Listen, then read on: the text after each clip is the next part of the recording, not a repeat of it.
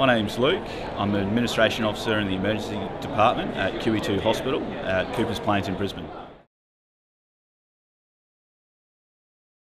I'm here basically, I think, more for myself as a learning thing. I've never been to one of these conferences before. I'd like to know a bit more about our rights and a few of the inner workings of the Together Union, and it's been a valuable learning experience so far for myself, that's for sure, yeah.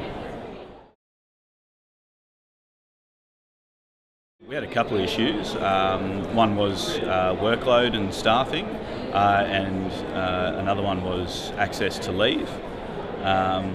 We have about 17 full-time staff, and only one of us were allowed off at leave at a time. Each of us had 5 weeks available to use leave a year, and we weren't all getting access to that. In terms of staffing and workload, yeah, we felt we were quite under-resourced for how busy our emergency department is. So I felt we needed more staffing basically, and better help from management where we weren't getting, and that's also been successful. We've been successful in getting more staff. So I felt, yeah, Together's been a great help. Yeah.